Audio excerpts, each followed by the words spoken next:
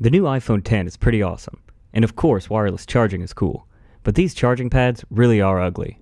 So let's make this one disappear. Hi, Zach here with another Tinker and Build DIY project.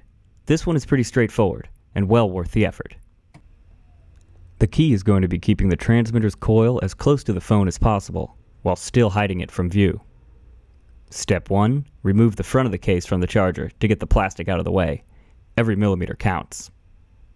You can also remove the case entirely if you need to save space.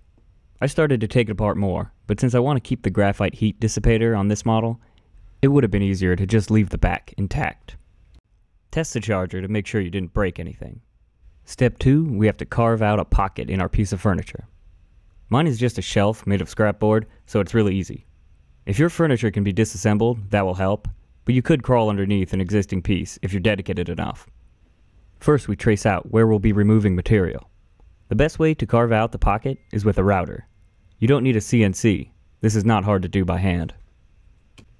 Make sure you use eye and ear protection, as a router produces a ton of dust and chips and is quite loud.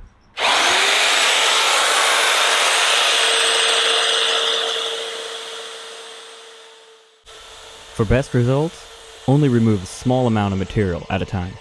If you're patient and remove only 1/8 of an inch at a time, you'll reduce the chances of damaging the visible part of your furniture.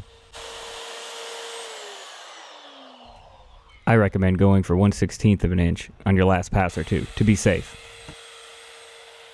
You can also use sandpaper at the end to remove a little more material without risking punching through the wood.